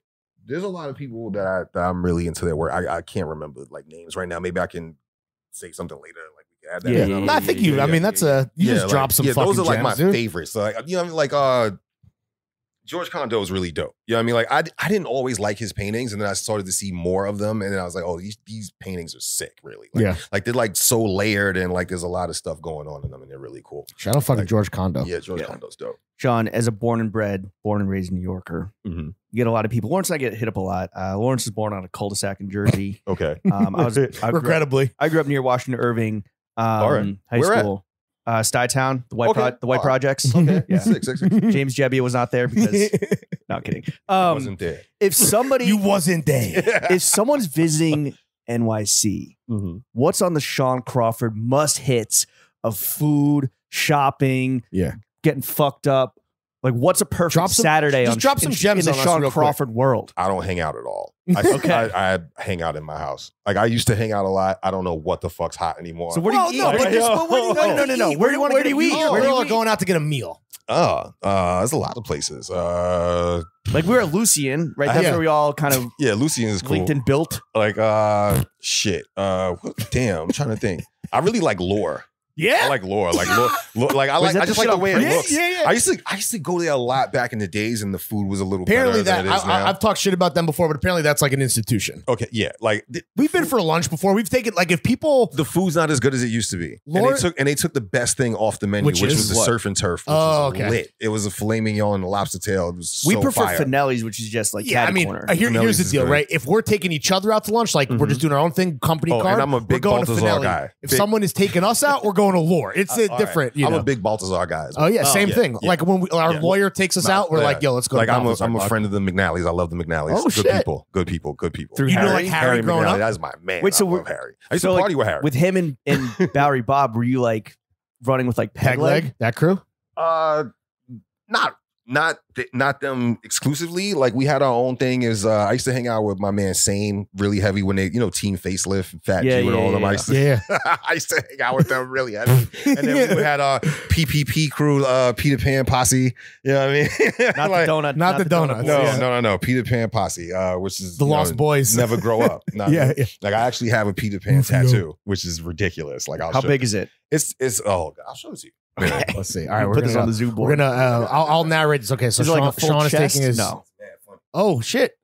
Yeah. Oh, he's fucking zooted. Yo, was he smoking a blunt? Yeah, he's smoking dust. He's smoking Oh yeah, he is bugged out. Yeah, he's smoking dust. Yo, are any of these PC Peter? Did you draw any of your own tattoos? I designed every single one. Really? Yeah. Shit, dude. Yeah, these the Driprich you see has the Air Max 97s on. That's why it was very important for me to get those Virgil 97s. Right. That was funny when I got the job. I was like, yo, I have 97s tattooed on my body. You got to like give me all the 97s.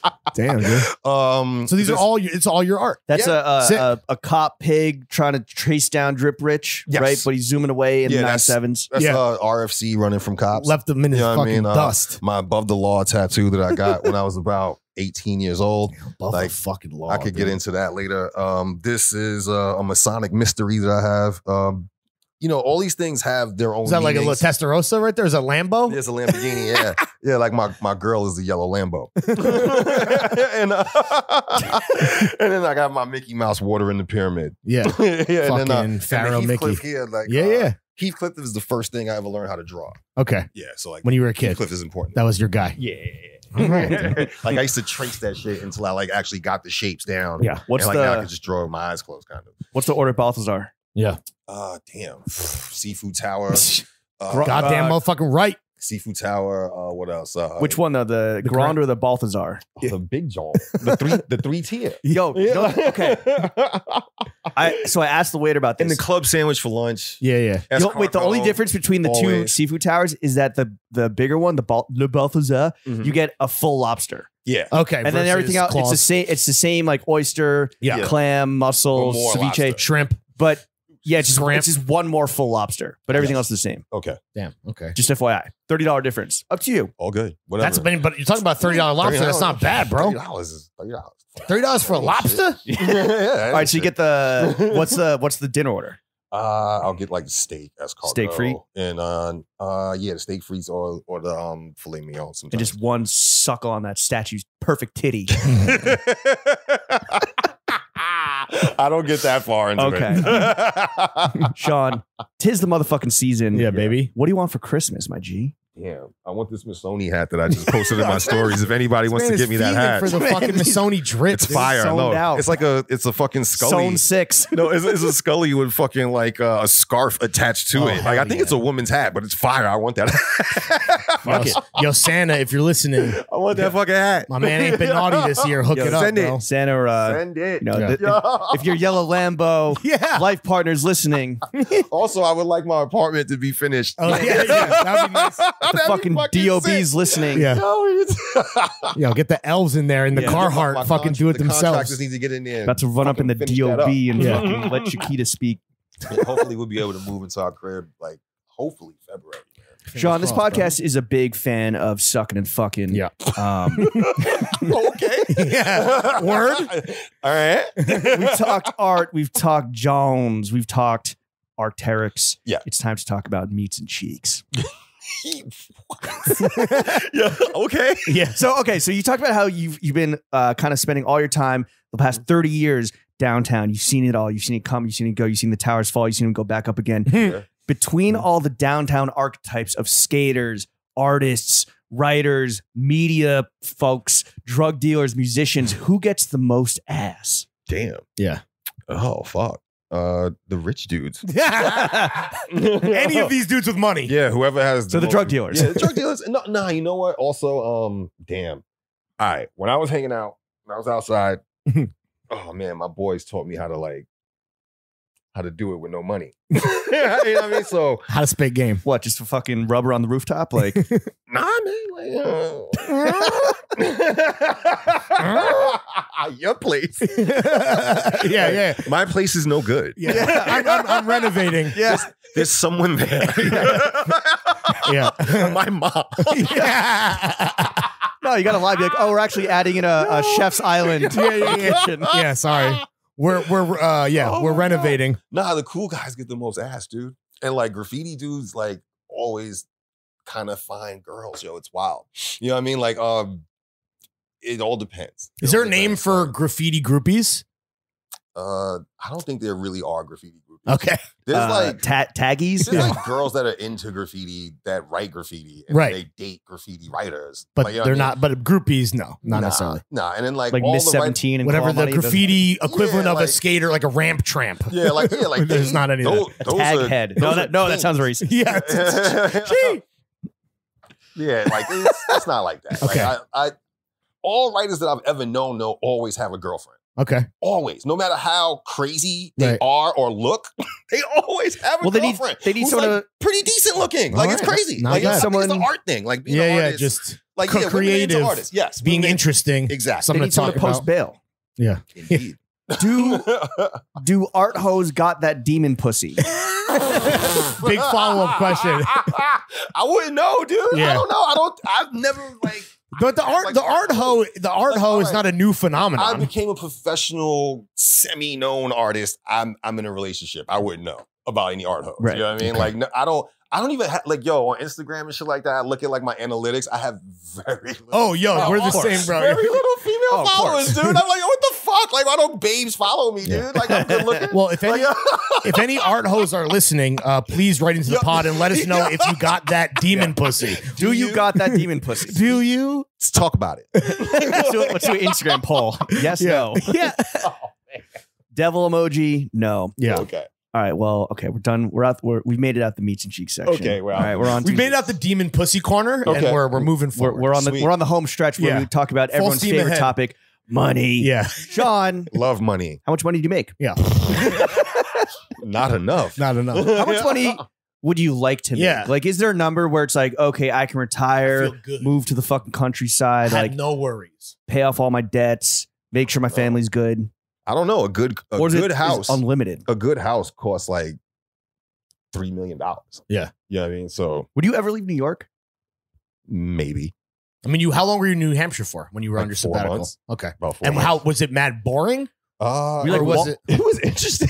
Were you like Walter White when he's hiding out up there? Yeah. Like it was very live free or die, dude. Paying people to talk to you. No, so people, I was out there with my girl and her mom, right? And because my girl's family has like a summer house in New Hampshire, right? And they usually rent it out like in the summers, and the family rotates going there, right? That's where he parked the yellow Lambo in New Hampshire. So we went up there and like I don't drive.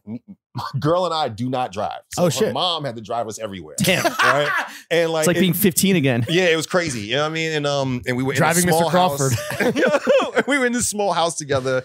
And we would go out every now and then, like to go get supplies and shit like that. And New Hampshire was really weird because there's really no black people in New Hampshire. Very, very little. You doubled the black population. Pretty straight much. up. And then one thing that was really bugged to see out there was like all the like white supremacist groups. Damn. And like how closely do you see them? They were like flagging very hard, like all that like 3%er shit, and like Oath Keepers and all that. They'd have the t-shirts on, the tattoos, the emblems on their cars, like and it's an open carry state.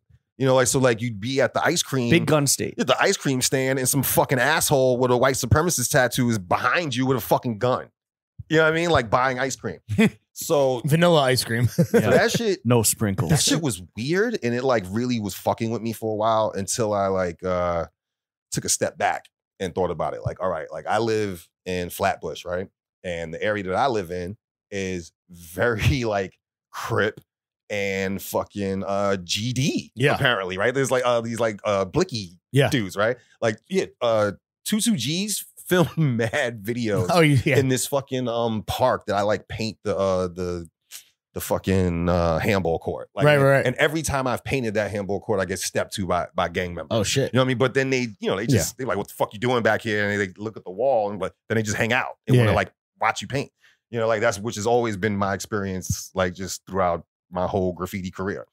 And shit is man, it's crazy. Like, so basically what it like I see, you see gang members on the street and they don't necessarily fuck with you unless you in their face. Right. You know what I mean? So then that was kind of the same thing with these fucking assholes. You just leave them alone. Like these are fucking gang members. That's all they are. They're gang members and they're trying to flex. And if you don't pay them no fucking mind, then you kind of see that they're just a bunch of fucking dweebs. Right. You know what I mean? This shit is crazy. You know what I mean? So that was the thing I had to deal with. So you wouldn't move to New Hampshire? Yeah, right. That's off the. And New Hampshire also is fucking weird. Like it's the only state in that little triangle right there that doesn't have legal marijuana. Oh, really? Yeah. So like you could go to jail for just like smoking weed in New Hampshire, which is weird. But New Hampshire's whole thing is live free or die. It's like libertarian. It's weird that it's live free or die, but like fuck that weed. Yeah, right. Like shit is fucking ridiculous. Smoke weed and die. Yeah, smoke weed and die.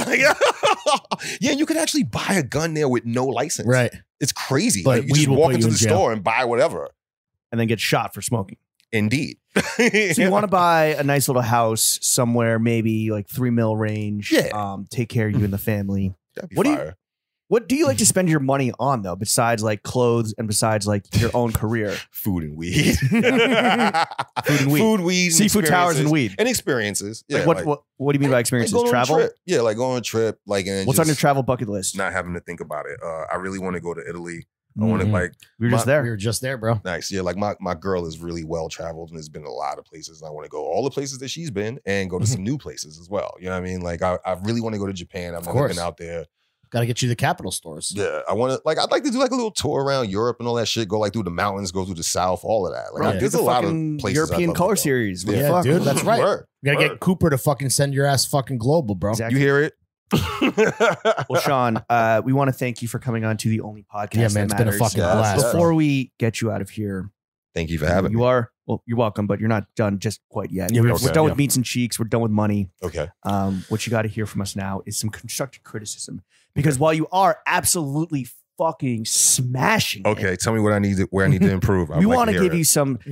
We're outsider artists. Yeah, okay? We are outside of art. I'll take the free consultancy. Let's go, bro. I don't know if you know this, but Lawrence and I, we did some loafers with our good homie Chris at Blackstock and Weber. Okay. I think we should give you some pairs and you fucking tie-dye them and remix them and put those out on the marketplace and see how the world reacts. What do you think? Little three-way collabo. How do you tie dye a shoe? I don't know. That's what you're gonna figure out, bro. You're gonna tie dye a fucking loafer. Well, it's suede, right? Okay. So that's first thing you know. With a gold. And do they make the shoes? bit? They make the shoes here? No, the shoes are those were These made were in made in England. the UK. They're made in the UK. Now he makes them in Portugal, which is like equal quality. Yeah, but cheaper. To produce. If we could get the materials before the shoe is made. Oh, because you would like tie dye a big piece of fabric that would then be put like they made into shoes. Yeah, and I can do leather. I can do leather. I've been doing some experiments with that recently, and it works. That could be crazy. Yeah, like the thing with like shoes, you know what I mean? Like, all right, this with the tie dye thing, right? Like I'm always really been into tie dye. I've been trying to figure out how to do it, how to get it right, right? And there's a lot of different companies and brands. People been doing this shit for a really, really long time, right? And when I was coming up with my idea for the Arc'teryx thing, I wanted to tie dye the jacket. And I was looking around to see if there were any other examples of tie-dyed Gore-Tex, and there were, but they were all printed. Oh, okay. Right? Not tied. And that printed tie-dye shit is whack. Yeah. Right. It's fucking corny. Yeah. Mad brands do it. It never looks good. It never looks good. It always looks like shit. And like, I know companies do it for uniformity. Yeah. Like to sell to stores, but that's fucking stupid because we all like tie-dye is supposed to be unique. Uniformity you know what I mean? is the fucking enemy of dyeing to begin with. Yes. You know what I mean? So in order to do the shoes, I would have to literally do the raw materials first, and then they'd have to cut it down and make it into the shoe. But I would be down with that. We're gonna figure this thing out. That would be very fun. All right. Okay. I'd be down with that. Let's go. What's the budget?